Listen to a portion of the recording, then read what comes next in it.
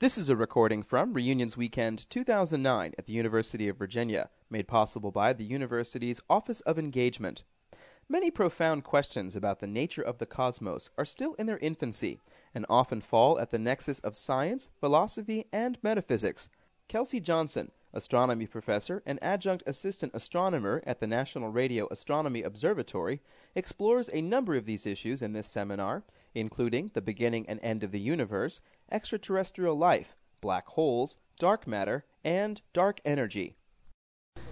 Hello, everybody. I am Mary Blair Zacabe. I'm with the university's Office of Engagement, and I want to welcome you to Reunions 2009.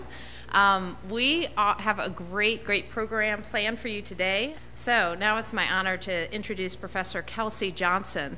She's a professor in the astronomy department at the University of Virginia. She also serves as an adjunct assistant astronomer at the National Radio Astronomy Observatory here in town. She's a recipient of the National Science Foundation Career Award and a UVA Fund for Excellence in Science and Technology Distinguished Young Investigator Grant. Those are big titles.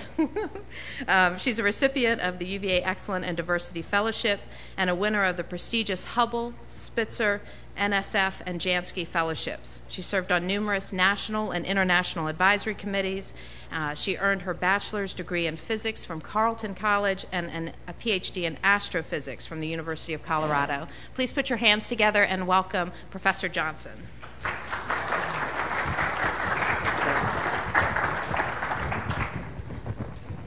Good afternoon. I am delighted to be here. I hope that you are delighted to be here. I think one of my, well, maybe next to eating chocolate ice cream, but one of my very favorite things to do is talk about astronomy and talk about the universe, and I could do it for hours and hours and hours, and you'll probably have to cut me off. I know you all have things you would like to do later today, but I love talking about astronomy, and I love answering questions about astronomy, so please think of questions as I'm speaking. But for these reasons, I think, in my mind, being a professor, excuse me, is probably the best job in the universe, because I get paid to think about these things and to talk about astronomy. So the first thing I'm curious about is how many of you, while you were students here, had the chance to take an astronomy class? Awesome. One thing you may not know, the astronomy department is very proud of this. You may, it's a little factoid you can tuck away in your head somewhere. At the University of Virginia, a higher fraction of our students take an astronomy class than any other institution in the country. Probably even the world, but we don't have the statistics on that. So for whatever amazing reason, this huge fraction of our students take an astronomy class, and it's wonderful to see you come back to learn more. So here we are talking about unsolved mysteries. This is a very pared down 50-minute version. I'll try to make it a 40-minute version so we have time for questions. This is based on a class that I actually started developing here last year at the University of Virginia, and I love teaching it, but it is a tricky thing to teach because we're talking about things we don't know about. And so I get a lot of good-natured ribbing about this from my colleagues, and one of my colleagues asked me the first time I taught it, he said, so, what are you going to have on your final exam? And I hadn't, of course, even remotely started to think about my final at that point. He said, well, I've got a good question for you. Don't solve dark matter. So it is a little bit of a tricky thing to talk about.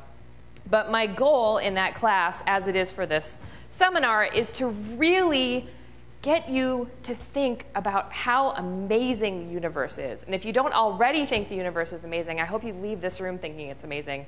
And if you do already think it's amazing, I still hope you leave the room thinking that it's amazing. And I haven't changed that. But there are just a phenomenal amount of things that we don't know about the universe. Now, we are here in the land of Thomas Jefferson. And so I want to start, there's a rich history of unsolved mysteries that sort of goes back to the beginning of time. The mysteries keep changing, but we keep asking questions. But there's a good one that happened in TJ's day. So, back through recorded history, there have been reports, very strange reports, of these rocks falling from the sky. This is a pretty outrageous idea, right? I mean, rocks are made of rock stuff, and the sky is made of sky stuff, and never the twain shall meet, right? What the heck, it's completely implausible that rocks could fall from the sky. Aristotle even declared that it was impossible that rocks could fall from the heaven. And of course he was right. So this was totally unaccepted. And most of the reports that came in were from these uneducated peasant folk and farmers. They were superstitious. They still did things like sacrifice goats and examine their livers to divine the future, which, by the way, goes by the term hepatoscopy. So if anyone offers to do a hepatoscopy for you, you might decline unless you're fond of examining livers, and I am not. But these reports were all dismissed. But they started getting more credible with time. And now we are in the year 1807, and a very credible report comes from Connecticut, which is really, for practical purposes, just up the road. And so a team of scientists is dispatched to examine the supposed rock that fell from the sky. And the scientists go up there, and they examine the rock, and they look at all these different lines of evidence to figure out, what is going on with this rock. Could it have really fallen from the sky? Because remember, this is an outrageous idea that rocks could fall from the sky. And they conclude, in fact, that it had fallen from the sky. Well, the news of this report gets to Thomas Jefferson, who is a very scientifically minded man. And this is a quote from TJ when he heard the report. "I would rather believe that 2 Yankee professors would lie than that stones have fallen from heaven." So we have come a long way since 1807. In fact, if you were to pick up an introductory astronomy book, and apparently many of you have, you will note that almost everything in that book we have learned in probably the last 100 years, probably even the last 50 years, if you were to sort of order it by how much we've learned. And I would argue that we are now entering a golden age of astronomy. And this is a little bit ironic if you think about it, because astronomy is the oldest science, and yet it is now only coming into its own. So why is that? It's only now, for the first time, say in the last few decades, that we've really had the technology to look outside of our Earth into the universe. We've opened up new windows. And so the analogy I have in my mind, it's as if you had, I'll say, very awful parents who kept you locked up in a house your entire life without windows. I hope that isn't actually the case for anyone here. And you lived in this house without windows your entire life. Or you had windows, but the window shades were drawn real tight and you can see out. And one day, the window shades opened. You look out one window, and you might see a house. What's that? Huh. Maybe after staring at it long enough, you realize that that house might be kind of like your house. That maybe you live in something that looks like that from the outside. Maybe out the other window, you see a tree. Oh, dear Lord, what kind of exotic object is that? We don't have those in here. You look out the front window, you see a road. What's that? Where does it go? Where did it start? What happens if you go on it? And oh, dear Lord, what if a car drives by? This is totally absurd and unimaginable. And of course, living in this house with no windows most of your life, you wouldn't have these words for tree and house and road and car. You might call them, green stuff and black flat stuff and unidentified moving object. But my point is that is exactly where we are today in astronomy. We've opened up these windows and we see this crazy stuff. We see a house, we can figure out that house is kind of like our house. That's how we are with galaxies and stars. But then we see trees. We don't know what's going on. This is why if you open up an introductory astronomy textbook, you see terms like dark matter, dark energy, black holes. It's all these names that don't actually mean anything because we don't know what they are. So we have come a long way, but we still have quite a bit to do. And I want to start really to help give you a sense of the scales we're dealing with. I mean, the universe is, if you haven't already appreciated this, I hope you will, the universe is unfathomably large. Even for astronomers like myself, we think about these numbers and these scales and these distances on sort of a daily basis. We do the math and we throw the numbers around with huge exponentials here and there, but you don't really internalize what it means. And so I just want to give you a little bit of a glimpse. So if you can see this image here, I don't know if I have a pointer, actually. That's all right. What you see here is the Earth and the moon. Do you see the moon? Shown at their relative sizes and their relative distance. Did you know the moon was that far away? The moon is actually really far away.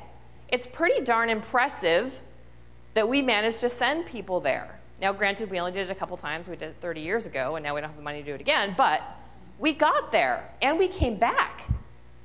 That's a freaking long way away. So the other place we send people all the time, of course, is the space station. There are astronauts in residence there now, and there pretty much always are these days. Now, looking at that image, I want you to think, just in your own mind, where would the space station be? Now, space station as a name for the space station is maybe a little bit misleading because of the whole word space. It is a station, and it is orbiting the Earth, but calling it a space station is a little misleading, and here's why. That's where it is. That's not to scale, by the way. The space station barely skims the atmosphere of the Earth. It's 250 miles up in altitude. If you could drive there, you could get there in 5 hours. It's barely in space. I wouldn't even say it's in space. It's sort of in our outer atmosphere. It is not a space station. And that is the farthest away we've routinely been able to put people. And the farthest away we've ever put people is there. The farthest away we've ever sent a spaceship, the Voyager spaceships just left the solar system a couple years ago, and they were launched basically when I was born. That's the farthest we've ever gone. And so learning about the universe is hard. It is very hard, and astronomers are scavengers. And mostly we're scavengers of light. We've learned how to do amazing things with light because that's all we're getting from that stuff out there is the light. But we do what we can. So there's the Earth, there's the moon. Let's zoom out a little bit. Now, I brought my props, and I have really high-quality props today. So here, I have grapefruit. It's fresh. I bought it today from Harris Teeter.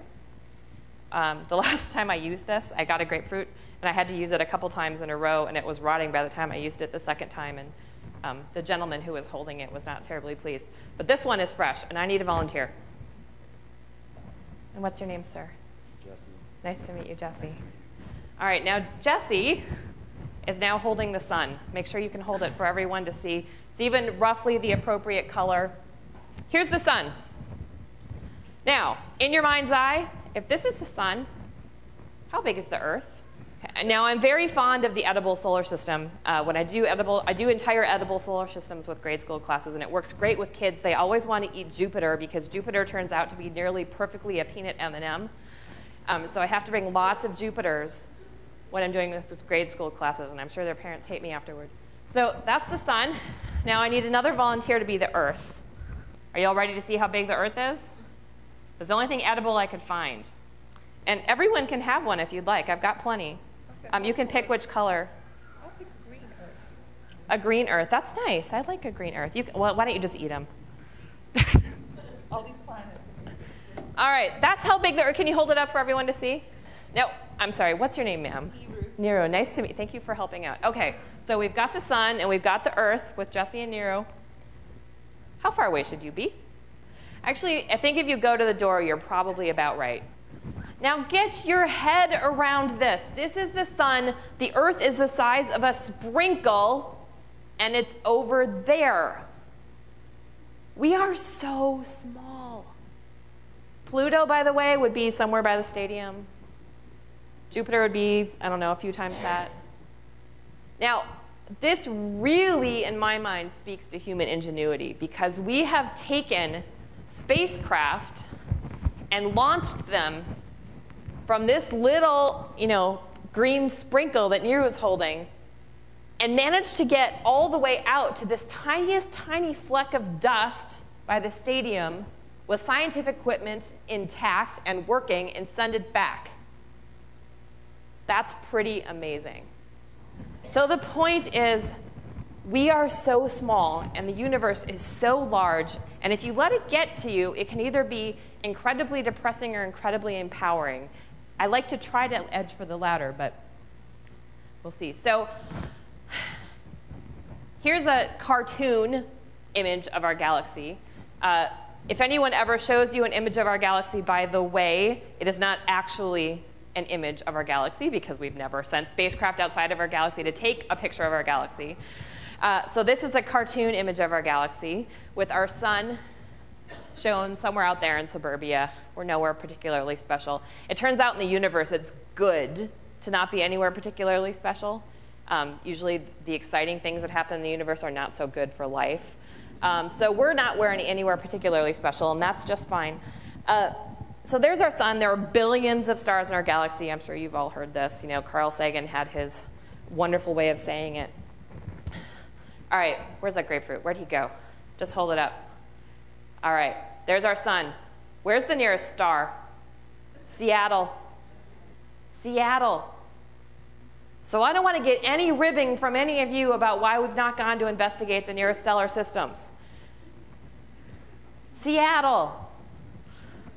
All right, so here's our solar system. Misspoke. Here's our galaxy. I need to be very, very careful because there's this huge misconception. I get students all the time who confuse a solar system and galaxy because they both kind of have the same shape and stuff. This is a lot bigger.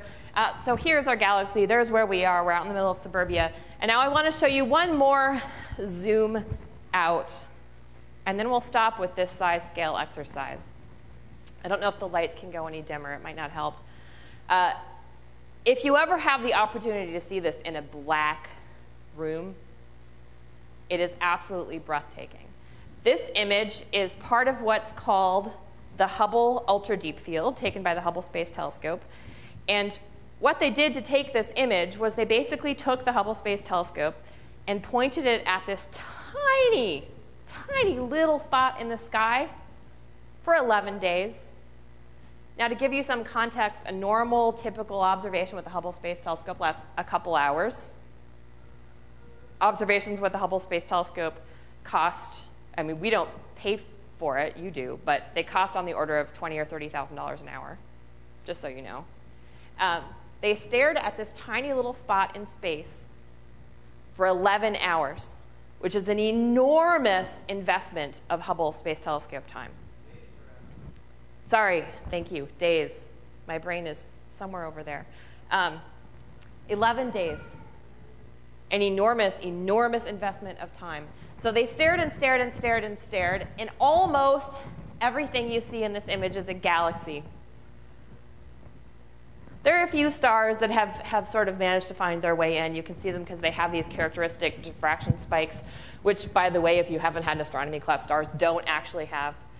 That's just from the optics and telescope. But you can see a star up there with diffraction spikes. Everything else in here is a galaxy. Some of them are on the order of 12 billion light years away. What that means is that light left these galaxies to get to us 12 billion years ago. We are seeing them as they were at the beginning of the universe. So astronomers have this really nifty tool that I bet paleontologists wish they could get their hands on. We can look back in time. We can look back to almost the beginning of the universe. Now, the word almost there is critically important because it turns out a whole heck of a lot happened in the first, say, 3 minutes of the universe. We can't look back that far. But almost to the beginning of the universe. So everything here is a galaxy. And the universe is enormous. And there's tons of stuff going on. And there are enormous mysteries to be answered. Now, given the enormity of the universe, I hope that you now understand, if you didn't before, how many questions there are. There are so many questions, it's almost hard to even parse them and know where to start. But there are big, governing, sort of large, big picture questions, if you will. And those are the ones that I just want to touch on today, just to give you a flavor of some of the big things that we don't know. And I'm going to fly through these rather fast. And what I hope will happen is that I will pique your curiosity and you'll ask questions because that's far more fun. I think this is a pretty big question. Is there extraterrestrial life? We don't know. That's why it's the Unsolved Mysteries bit. But there are some things that we do know. We can look at what life as we know it requires. And there's actually an entire field now of scientists called exobiologists who study exactly this. And if I had a chance for a second career, I would love to do that. So they look at what is required for life. Well, the first problem is that you have to define life. Turns out that's not trivial. It's very, very tricky to define life. And in almost any definition you put out for life, you can find exceptions. But let's work with the idea of Earth-like life for the sake of being simple. We can imagine crazy Star Trek crystalline entities and all kinds of bizarre things, but let's not go there yet, because that's beyond what we can deal with scientifically. The first thing that life requires is energy. Have to have a source of energy to do anything, right? Nothing in the universe can happen without energy. So you need energy to metabolize, you need energy to move, you need energy to mate and procreate and eat, and everything that creatures do, you need energy. Even computers need energy, right? And in many ways, if you define life, if you don't define it carefully enough, computers are alive. So we need energy. You can get this in a variety of ways. The sun is our primary source of energy on the surface of the planet. You can also do it with heat. So, thermal, volcanic faults and chemical reactions. Those will all be fine, just as long as you have some energy. The second thing you need are elements. Hydrogen's great. Almost all of the universe is made of hydrogen. We know it and we love it. It's the first element on the periodic table, so even if you didn't memorize all 5 billion elements, you probably got hydrogen and helium down because they stick up there like little horns. Not so good for life, though. They don't make very good bonds. And if you want to make complex organisms, you have to make complex molecules. And if you want to make complex molecules, you have to have elements that can do this, and that can do it with strength. The best element to do this with is carbon. All life that we know of is carbon-based, and that's what we mean by carbon-based. That the very essence of what these creatures are made of is fundamentally based on bonds made with carbon. Now, it's possible, second to carbon is silicon. It's possible you could make silicon-based life forms. So science fiction novels about extraterrestrials sometimes latch onto silicon-based life forms, and it might be able to work. We've never seen it, but it might. But we need elements to make complex bonds, to make complex creatures. We need liquid, maybe water. We need liquid to have chemical reactions. We need liquid to transport waste and metabolize. We think the best liquid is water, but we're a little chauvinistic there. We like water. It's not just because we drink water. We really think that water is good for helping to carry out these processes. Methane, liquid methane, could work. We haven't observed it too, but it might. We're trying to be open-minded because, you know what, the universe has some pretty crazy stuff in it. The next thing we need, we think, is an atmosphere. If you don't have an atmosphere, you know what? You're not very protected. Any liquids you have get vaporized. All kinds of nasty stuff happens. So you think we need an atmosphere. We think we need moderate temperatures. If it's too hot, everything gets scorched and burns off. If it's too cold, everything freezes and you don't have any liquid. And you need time. Lots and lots of time. And we need time for evolution to take place to form complex creatures. Now, all of these criteria, and this is only for life as we know it, rule out whole swaths of stellar systems that can't do these things. It could be we're not creative enough or we're not open-minded enough, but if we're looking for life like ourselves, these are requirements that we think exist. So there's some pretty crazy life on our planet, though. This is an example of something called an extremophile.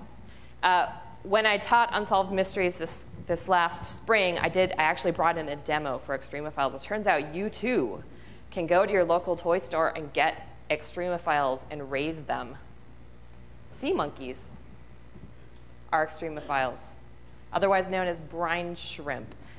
So I raised brine shrimp for my class, and it worked until the end, and then one day I ran out. Well, I didn't run out of food. Someone stole the food. Now, why would you steal sea monkey food? It was just gone. So I didn't feed them for a month until I got back to the toy store, and then they died. So that was the end of my sea monkeys. But there are things called extremophiles that can live, and not just live, flourish in these unbelievably crazy, harsh conditions. So they can take, extreme cold, extreme heat, extreme dry, vacuums, radiation, all kinds of stuff that would just zap us in an instant. One of my favorite examples is this little bugger up in the corner. This is called a tardigrade. And tardigrades are just amazing. These little buggers, isn't that cute? Don't you want one for a pet? They can withstand temperatures almost down to absolute zero. They can withstand temperatures up to 150 degrees centigrade, so well above boiling. They can withstand vacuum, meaning like vacuum of space. They can withstand complete arid conditions, and they can live without water for 10 years. These things have got a shelf life like you had never seen. Oh, and the other really cool thing they can do is they can withstand 1,000 times the radiation we can. So if we're looking for boogers that can go out and travel in space and not get zapped, these are real good candidates for that. But the point is that, even on our own planet, where we can study the life, there are these crazy, crazy things. And so clearly what happens out in the universe can be even more bizarre. We can actually, because we're scientists, we like to do this, we can actually write an equation to tell you how likely it is that there's life in the universe. This is the equation we use, and you're not going to get tested on this unless maybe you did when you took your astronomy class. This is called the Drake equation. This is Frank Drake here. He's actually, he's still alive and kicking and studying extraterrestrial life, or the possibility thereof at least. This is the Drake equation, and it takes a whole bunch of factors that we think are required for life, and by multiplying them together determines the probability that there is life. Now, there are lots of factors here. Most of them are pretty uncertain.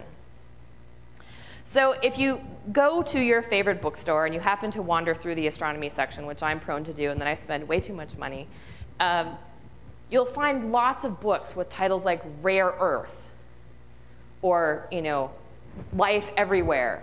And there are hugely diverging views on the probability of life in the universe based on this equation. And the reason there are hugely diverging views by reputable scientists is because most of the factors in this equation are incredibly uncertain. So it depends on where you want to place your money. Now, some of these we know pretty well. So for example, n stars is the number of suitable stars in our galaxy. We actually have a pretty good idea of that. Likewise, the number of stars, suitable stars that have planets. We have a pretty good idea about that. But then we get down to things here like the survival time, the lifetime survival. That, real uncertain. The question is, how long can a civilization survive once it becomes technologically advanced? And the way we define technologically advanced is capable of sending radio signals. Why do we define it this way? Because if a civilization isn't capable of sending radio signals, we'll never find them, and there's no point in doing this. So what we're interested in is there extraterrestrial life with whom we could communicate? Because if they can't communicate, then we'll never know they're there anyway. Now, survival time. By the definition of being able to send out radio signals, we've been technologically advanced for, less than 100 years. How many times in that 100 years have we come close to wiping out life on the planet? Even if we don't do it, there's a decent chance that a killer asteroid will smack into us some point in the next 1,000,000 years. If that doesn't do it, there's a whole host of other things that will happen, not the least of which being our actual sun dying and scorching Earth, and all kinds of nasty stuff can happen to us. And so how long civilizations survive is critical to whether or not we'll be able to communicate with them. So is there extraterrestrial life is one of the huge looming questions out there. But but we are actually making headway in narrowing down some of these parameters. Here's my second question. Completely changing topics. What happens inside black holes? You know, there's this nasty thing about black holes that if you go into them, you can't come out, which makes it kind of hard to do any empirical tests. So I'm showing you this picture here on the right. This is the center of our galaxy. It's known as Sag A star, Sagittarius A star. The center of our galaxy is projected through the constellation Sagittarius. This is the center of our galaxy. It's a super zoomed in image. Oh, see if it'll let me do this. Oh, it's not going to show. Oh, here we go. Come on. It's a time-lapse movie. What you are seeing are stars orbiting nothing. There's nothing there. These are actual observations of stars orbiting the massive black hole at the center of our galaxy. I mean, if you've never seen this before, it's mind-blowing. I mean, you are seeing stars orbiting the black hole at the center of our galaxy. We are now able to do this technologically, which absolutely blows my mind. So what happens in these black holes? Again, the realm of science fiction. All of these unsolved mysteries tend to be great fodder for science fiction, because what better to write fiction about than things we don't know? So lots of crazy things happen in black holes. You know, as many of you probably know, if you go into a black hole, you can't get out. That's why they're black, because light can't get out. But even crazier stuff happens. Now, one of the crazy things that happens as you approach a black hole is, let's say I'm feeling a little bit crazy today, and there's a black hole over there, and I'm going to go check it out. So I'm going to walk over to the black hole, and now I'm walking normally, and then I start walking slower and slower and slower. And I get to what we call the edge of the black hole. It's called the event horizon. And from your perspective, I stop moving. I completely stop. From my perspective, everything's fine. I'm just going on this little trip over here into this black hole. But from your perspective, I have stopped moving. This is general relativity in action. Now, if you've ever had a class in general relativity, you know that it completely messes with your brain. And I like to mess with the brains of my students. So from your perspective, my time has stopped. You know what? If I step over this line and I get into the black hole, from your perspective, my time literally becomes imaginary. The axes of space and time, when you get to the edge of a black hole, get totally messed up. Could be that space becomes time and time becomes space. You know, we can predict some of this mathematically, but it is messed up. When you cross over the event horizon of a black hole, time no longer behaves like time we think of time being. It's very different. Very, very, very different. So that's an example of one of the things that we're pretty sure, we know from models, happens inside of a black hole. Now, one of the problems, aside from not actually being able to go into a black hole and test it, which is clearly a drawback scientifically, is with black holes, we have a real humongous thorn in our side. And that is that you may have heard this. The laws of physics as we know them break down. They just break down. And let me tell you why. So here's what we've got going on. On one hand, we have Einstein. Einstein was real smart, and he thought up general relativity. And general relativity, generally, it deals with big distances and gravity and mass. But the key here is the big distances and mass. On the other hand, we've got quantum mechanics. Quantum mechanics is this crazy thing about unpredictability. And, you know, we've got Schrodinger's cat. And you know, there's a finite chance that, you know, I'm standing here on this side of the chair, but I could actually be, part of me could be on the other side of that wall. You know, quantum mechanics, like general relativity, messes with your brain. Now, quantum mechanics deals with teeny tiny things. General relativity deals with huge, enormous things. Now, if you go into a black hole, We get into what's called a singularity, super teeny tiny, teenier tiny than teeny tiny could ever be. Realm of quantum mechanics. But on the other hand, it's really massive. It's warping space and time. The very fabric of space and time is being warped, and that's general relativity.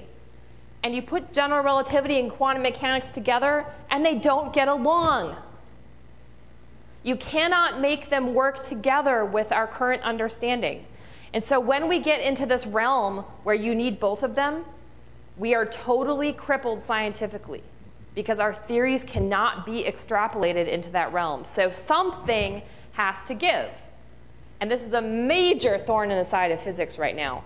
The current best guess for the resolution to this is something called string theory, and I usually spend a whole week talking about this in my class. If you haven't heard of string theory, I recommend you watch a Nova special by Brian Greene. He also has a book on it. And it could be that string theory could resolve quantum mechanics and general relativity, but there's this problem with string theory that it's totally untestable. And in science, we don't like things if they're not testable. That's the whole point of science, is for things to be testable. All right, I am rapidly running out of time, and I have, so many more mysteries. So let me just show you what they are to get your juices flowing so you can ask me some questions. Are there other dimensions or other universes? These are things that are very plausible. And in fact, for this string theory to work, we need a whole lot of other dimensions. We think they're what's called compactified. That's really a word we actually use. And they look like this. Do you know that your space looks like this? It's called a Calabi-Yau space. This is a three-dimensional projection of a six-dimensional space. There are good reasons to think there might be other dimensions, and there are good reasons to think there might be other universes. Problem is, currently untestable. Why do we have the laws of physics that we do? Why these laws and not something else? Why do they have the strength that they do? For example, here are the four forces that we know of. We've got gravity up there on the top. That's the one with which most of you are probably the most familiar. We use gravity all the time. It turns out, despite what your intuition might tell you, gravity is lame. Gravity is orders and orders and orders of magnitude lame. Now, I am going to show you what I think is the most impressive demonstration you will ever see. And you too can do this at home with what you have in your kitchen. So here I have an ordinary magnet. It's about the size of a quarter. I have a really good one that has a banana that I like to use, but I forgot it at home. So it's an ordinary magnet. You can take any magnet you have on your fridge, and if anyone here doesn't have a magnet on their fridge, you are way too OCD and you need to get some magnets. Okay, so here's a magnet. And here is, one of these, I don't know what you call these, paper clippy kind of things. You use them all the time. I'm sure they have a name. I don't know what it is. Binder clip, excellent. You all are educated folk. Okay. The entire mass of the Earth is pulling down on the binder clip. And I've got this super stupid little quarter-size magnet pulling it up. All right, so quarter-size magnet, entire mass of Earth. Entire mass of Earth loses. Gravity is lame. And physicists don't like this because we don't understand why. Why is gravity so weak compared to all the other forces? We have some theories, but again, we don't know. That's the unsolved mysteries part. So gravity is really lame, and I hope that you keep that experiment in mind and you can go and wow all of your friends over drinks tonight. You can also do the grapefruit thing if you want. So we're made of stuff. Here we've got some wood. I think it's even real. We've got skin and chairs and metal and plastic, which is good. Trees, all of this stuff, air, water, it's all called baryons. It's all called baryonic matter. This is normal matter. But we have to be real careful when we call it normal matter. Why we have to be careful when we call it normal matter? Because we're being awfully short-sighted with that statement, normal. Because it turns out that all of this stuff, the floor, the chairs, the wall, the air, the water, everything that we think of as matter make up less than 5% of the universe. In other words, what I'm telling you is that we don't know what 95% of the universe is made of. Does that bother you? I hope so. So we could explain 5% of the universe, and then there are these two huge other chunks of this pie chart. First, we learned about dark matter. Dark matter is this stuff. We have some hypotheses and theories for it, but we don't know what it is yet. That's why I call it dark matter. Astronomers are real good at making up really bad names for things. So we have dark matter, and we can tell it's there because we can tell it has gravity. We can see things interacting with gravity, but we can't explain what's causing the gravity. It doesn't interact in any other way that we can see with anything else. We've ruled out all kinds of stuff, so you might think, well, have they thought about black holes? Yes, we've thought about black holes. Have they thought about dark things? Well, yes, we've thought about dark. We've ruled out everything normal we can think of, and we're left with a few exotic things. My current money right now, if I were to put money on it, which I won't because I'm far too stingy, is on something called weakly interacting massive particles. These are called WIMPs. These arise out of again, a good name, right? These come out of something called supersymmetric theory. And this might be something a Large Hadron Collider can find. If any of you are following the Large Hadron Collider, let's keep our fingers crossed that it does actually come online. And no, it's not going to make a black hole that will destroy the Earth. So the other thing, the biggest chunk on this pie chart is dark energy. Now, this is kind of a fun story. So, we're going about our business. The universe is made of stuff. We know it's made of normal stuff. We already know about dark matter. And all this stuff has mass. And so it has a gravitational force associated with it. So if the universe has stuff in it, and all of this stuff has gravity, and gravity pulls things back, the universe ought to be slowing down. By the way, we know the universe is expanding, if you don't know that. The universe is expanding, which is very cool. Space-time itself is expanding. It's not just things flying away from each other. Space itself is expanding. All right, I'll say that again. Space itself is expanding. So space is expanding. We've known this for quite some time, basically since Hubble's day. Hubble was, in fact, one of the pioneers in this. That's why he got a telescope named after him. All you have to do if you want a telescope named after you is find out that the universe is expanding.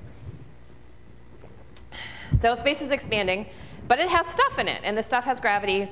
And so things ought to be pulling back on each other. And so even though it's expanding, it should be slowing down. It should be decelerating. And so, this was a super hot topic, and there were these major teams of preeminent astronomers who wanted to find out, well, we know the universe must be decelerating. The question is, how fast is it decelerating? And we want to know this because if we know how fast the universe is decelerating, we can know its fate. Knowing the fate of the universe is kind of cool. We won't be here to see it, but it's kind of cool. You might get a Nobel Prize or something for it. So we have these competing teams of just, super excellent, amazing, well-known astronomers.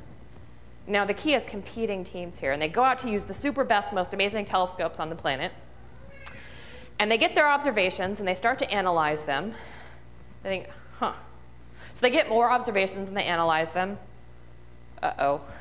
And they get more observations, like, oh dear, what's going on? And so they contact the other team. You know what they found? The universe isn't decelerating, it's accelerating. Nobody expected this. In fact, the beauty of this is how the scientific method played out. I mean, we have these two competing teams who went out to find something and found actually the opposite. So the universe is accelerating. And this is mind-blowing. This has ripped open the field of physics to try to figure out what is causing this. We've called it, again, for lack of any sense of naming things, we've called it dark energy. Dark, if you hear the word dark, it really just means we don't know what we're talking about. So we've called it dark energy. And one of the ideas right now, there are some theories, there are a couple different competing theories out there, but one of the ideas is that space itself is sort of embedded with this repulsive energy. It's kind of an anti-gravity, if you will. So the more space you have, the more anti-gravity you have. And the more anti-gravity you have, the more space you have, because it stretches it out. The more space you have, the more anti-gravity you have. And you can see the snowballs. And so we think dark energy might actually be a property of the fabric of space itself. And physically, this makes sense. It's something we call negative pressure. So if I were, I should have brought my high-tech demonstration rubber band here today. If you have a rubber band and you stretch it, it's pressure, right? It's pulling back. That is a negative pressure. And it turns out that a negative pressure acts like negative gravity. And so we think the fabric of space might be behaving in the same way, but we really don't know. That's the unsolved mysteries bit. Okay, so the point is, the take-home message from this question is, we don't know what 95% of the universe is made of, and that's kind of alarming. Fate of the universe, probably it won't affect any of us, but it would be kind of interesting to know if our understanding of dark energy is at least roughly ballpark correct. What this means is that space will get bigger, dark energy will get stronger, space will get bigger, dark energy will get stronger, space will get bigger, dark energy will get stronger. Eventually, dark energy will be stronger than any of the other forces in the universe. First, it'll overpower gravity, because gravity's lame. Remember, we've talked about gravity being lame. So it'll rip apart solar systems and galaxies and stuff like that. Then it'll start to overpower the electromagnetic force and the weak force, so atoms and molecules will be ripped apart. Eventually, it'll overpower the strong force, which holds nuclei together, so nuclei will be ripped apart. So basically, we'll just be left with nothing. There'll be sort of, if this understanding of the universe is correct, there could be sort of one electron and one positron within, 15 billion light years of each other, and it'll get worse and worse and worse and worse and worse. And so that is kind of grim. I don't know whether you would prefer a cold, desolate death or a hot, fiery death. I would really prefer neither. Right now, it looks like we're headed towards the cold, desolate death. But you know what? The good news is we don't understand gravity, so maybe we've got it all wrong. How did the universe begin? This is a huge one. I love talking about this in my class, because this is something that often as academics we don't let ourselves talk about, because it opens a whole Pandora's box of issues. But these are issues that I think it's good to talk about, and it's good to talk about the science as we understand it. Now, how did the universe begin from a scientific perspective? Okay, well, we've got the Big Bang. Fine. What caused the Big Bang?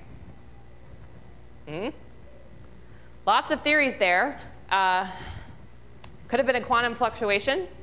Works out physically. And the deal here is that when a physicist says nothing, it's not the same as a philosopher's nothing. When a physicist says nothing, I've got a vacuum. There's not nothing there. It's permeated with force fields. And that's what a physicist means by nothing. So they get these quantum fluctuations in this field, and it gives rise to a baby universe, and it takes off. And that's all well and good. So that's one explanation. Could have been the birth of a black hole. In fact, there are a number of theories out there that every time a black hole is formed, it creates a baby universe. And everything we see in our universe is consistent with being inside of a black hole. We could be living inside of an enormous black hole. Have you ever thought about that? Could be. And in fact, there are whole theories built up of selection of universe in almost a Darwinistic sense, that universes that are more likely to have black holes are more likely to have baby universes, and so on and so forth. All right, so how did the universe begin? And we end up with causality. And I like the analogy of turtles. And here's a quote from A Brief History of Time. It's sort of an anecdotal story. Let me read it for you. A well-known scientist once gave a public lecture on astronomy. He described how the Earth orbits around the sun, and how the sun in turn orbits around the center of a vast collection of stars called our galaxy. At the end of the lecture, a little old lady at the back of the room got up and said, "What you have told us is rubbish. The world is really a flat plate supported on the back of a giant tortoise." The scientist gave a superior smile before replying, "What is the tortoise standing on?" "You're very clever, young man, very clever," said the old lady, "but it's turtles all the way down." And this is my way of saying that every mystery leads to another mystery. And is there a bottom super turtle? Do the turtles go all the way down? We don't know.